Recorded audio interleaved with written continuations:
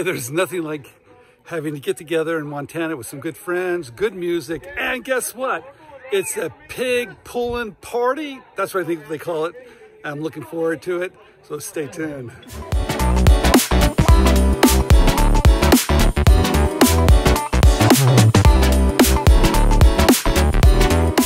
Okay, I'm still in Montana having a great time. I'm at a party, but I kind of just snuck away for just a minute because I want to talk about being creative, and I want to talk about how you have to be able to come up with a lot of ideas anytime you want to. In fact, you have to learn how to harness your creativity. You have to learn how to manage it, focus it, so you're in control of it and you can come up with ideas anytime you want to. And during this video, I'm going to show you exactly how the pros do it.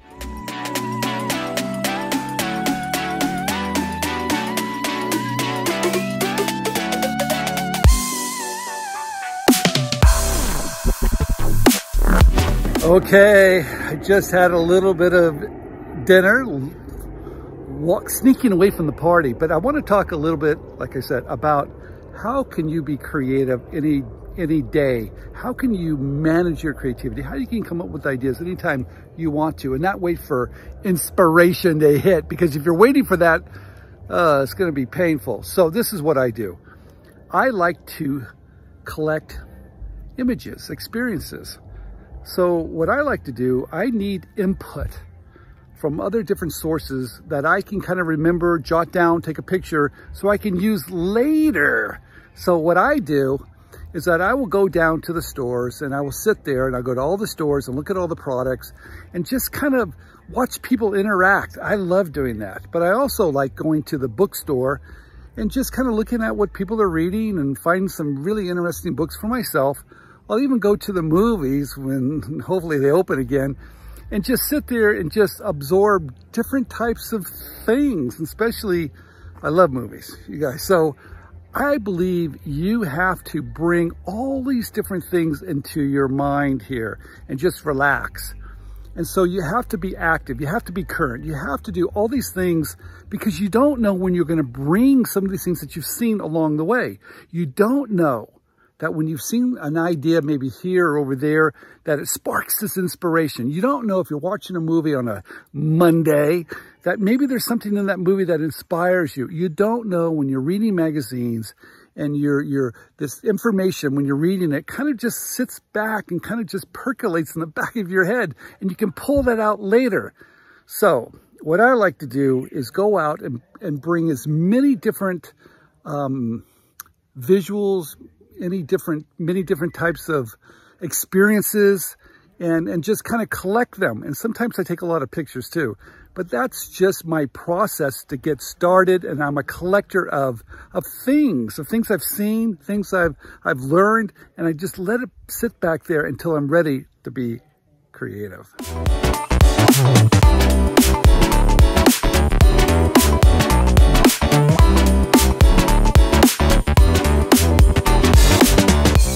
In some industries, what you have to do,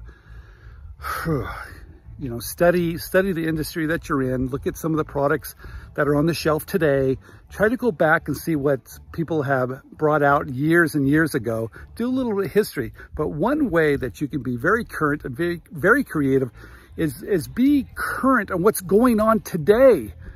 That's right, because a lot of these ideas that you see are based off things that are happening today and everybody can relate to. We had a wonderful person on one of our free webinars, Russell Hornsby from Sepia Toys, and he has this great new product line called Cats and Pickles. And how did he come up with that? Well, of course, there was a video that went viral of how cats react to pickles and cucumbers, and they go kind of berserk. That was something he saw that was current and built a product line around that concept, and even, of course, did commercials and products and plush, everything.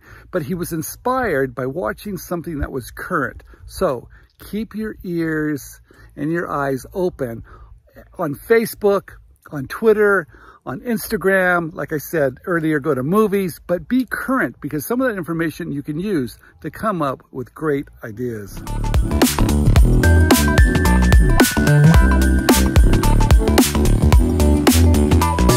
So here are two examples of how you can just go down to a store or go down to the mall and be inspired. I was working on this one project where I was trying to come up with designs for guitar picks, and not being a musician and being 50 years old, I wasn't quite sure what type of designs kids would want. So I went down to the mall and I found this one store called Hot Topic. I went inside and holy smokes, it was a surprise. But one thing I noticed, there were skulls everywhere. And this one particular sticker reminded me that maybe this kind of inspired me to think, you know, why do guitar picks have to be a certain shape? Why couldn't a guitar pick be in the shape of a skull? Because that chin could be the part that you strum the guitar. And sure enough, I came up with a new design of a guitar pick called Gray Picker. I also went down to the Disney store, and I love walking in there, and it's always so inspiring to see all the Disney characters and some of the new movies that are coming out. But at the time, I was trying to come up with, cups, making cups fun for kids. And I had this idea of a rotating cup and canteen, but I wasn't quite sure how to manufacture it. So I went down to the Disney store, and sure enough, I saw these little cups that was, if you shake them, there's sparkles in between the two walls of the cup. And I thought, wow, there's a double wall cup. What if I had one that could actually spin or actually move? And it inspired me to come up with the concept of spin cups.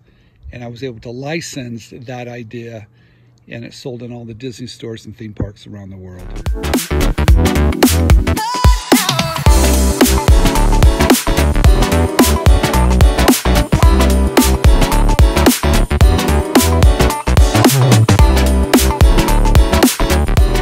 One of my techniques to come up with ideas is just make simple changes. I might change the material. I might change kind of the design, the shape. So I kind of break it down piece by piece and just ask myself, what can I do different? And I did this with the Michael Jordan wall ball. I asked myself, does the backboard have to be square? No, it doesn't have to be square. Could it be in any shape? And that's how I came up with the Michael Jordan wall ball. But I also questioned myself, what about sound?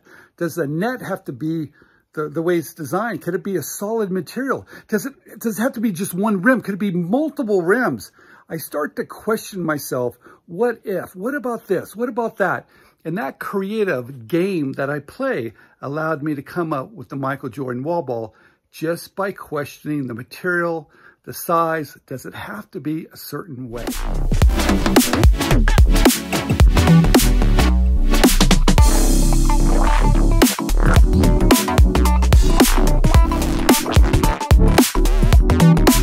Your creativity is a muscle that needs to be exercised all the time, and you have to practice at it. But I realized that, being creative, you cannot do that 8 hours a day. It's impossible. So what I used to do is that I would do all the hard work in the morning, and then later I would be creative. I would set a couple hours aside where I could just dream. I could question anything, and I would have this big sketch pad and write down all my ideas. And every once in a while, when I was relaxed and when I played games, something unusual just popped out. I never knew, I wasn't expected, but I just played a little bit. But I did realize this, you cannot do that all day long. I could only do it for at least an hour at a time before I got tired, and then I would go off and do something else that, like I said earlier, to bring some new things into my mind. I'd go down to the mall, maybe go to a movie, but I needed to take a break. But I did know this, I was creative every single day, day in and day out, until that muscle of creativity was fine-tuned and I could come up with an idea anytime I needed one. I didn't say it was good, but I could come up with a lot of ideas, and every once in a while, something great appeared.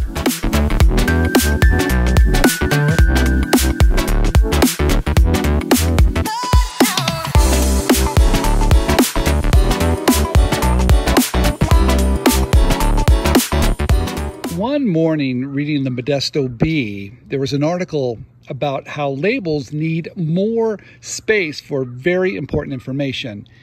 And they were saying what a big problem this was, but there's never enough space on labels for things like drug facts and dosing instructions. So that inspired me to create Spinformation, a rotating label to deliver more information.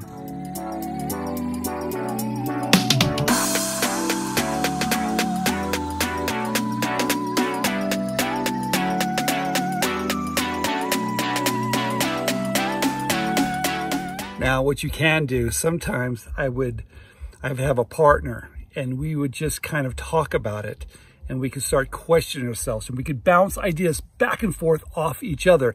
And that's another way of just kind of being inspired and talking about it, and who knows what's going to come out. So if you have a partner, have a kind of a brainstorming session.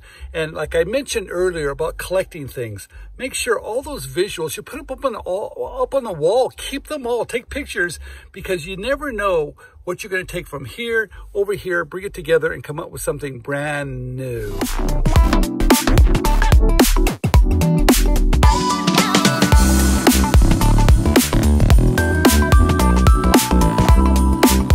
Partnerships can be extremely important, especially when you're coming up with ideas. And I met a great illustrator at Worlds of Wonder. Russell Hicks was doing all the illustrations for Teddy Ruxpin for all the books. And I thought this was going to be a fantastic partnership. You see, I could not illustrate, do any drawings, and Russell Hicks was fantastic. So we would team up. I would come up with an idea, we would talk about it, he would draw them up, and then I would call those companies to see if they were interested in licensing some of our ideas. And as you can see, this one particular illustration, it was called Fast Food Puppets, and we were able to license that to a company. Applause.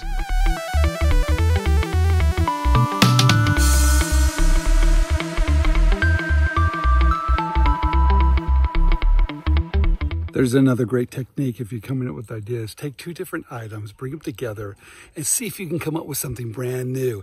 It's a fun game. In fact, what you can do, you can walk down to the local store and go down one aisle and make some mental notes of the products that you're seeing, then go down the other aisle and bring them together to see if you can create something brand new. It's called mix and match. I've done it my whole career. Try it, you'll love it. You'll come up with some great ideas.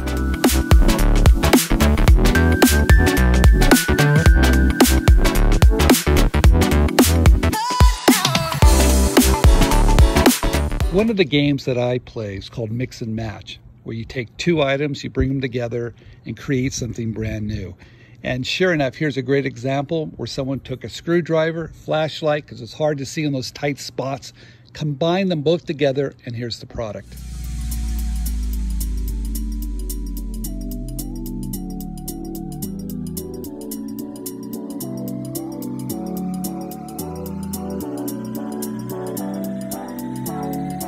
Here's another thing you can do.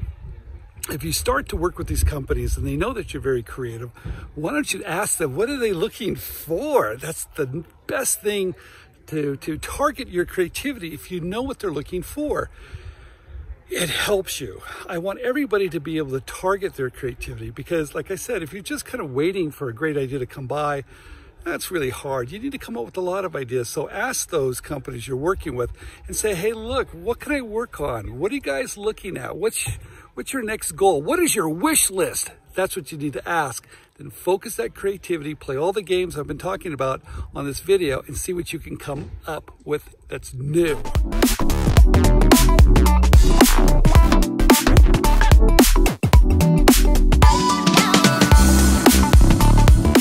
Sometimes when you build those relationships with those licensees, they're going to give you feedback.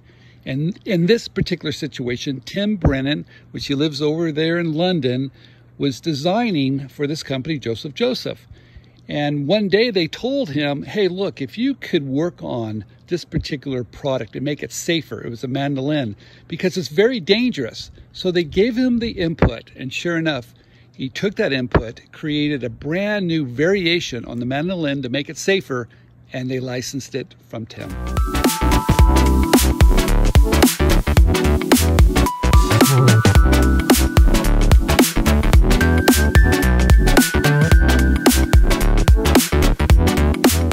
All right, Also remember, you don't have to reinvent the wheel. You don't have to come up with something that's so different that requires education. What I want you to do is come up with those simple ideas at first. Come up with ideas that are slight modifications on existing ideas. That's the easiest way to get started. It's not that difficult. Like I said, you don't have to reinvent the wheel, because when you do, there's a lot of risk. When you make a modification on an existing idea that already is out there, number one, you know there's a market for it. Number two, there's a very good chance it can be manufactured. See, that's the easy way to do it. So study the marketplace, look at these companies very carefully, look at their product line, and imagine what are they going to do next, because they are going to come up with new innovations. They're basically going to look at their product line and go, hey, how do we make a new and improvement on this existing product that's selling so well? What I want you to do is make those new ideas, look at the product line, come up with those slight variations on their existing ideas, and then show it to those companies, because that is a safe bet. That takes away risk.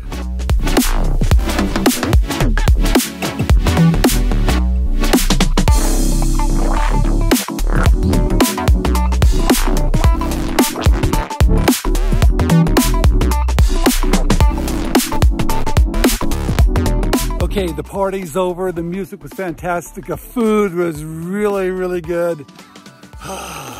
Sun's going down. I'm going to be heading back to the lake.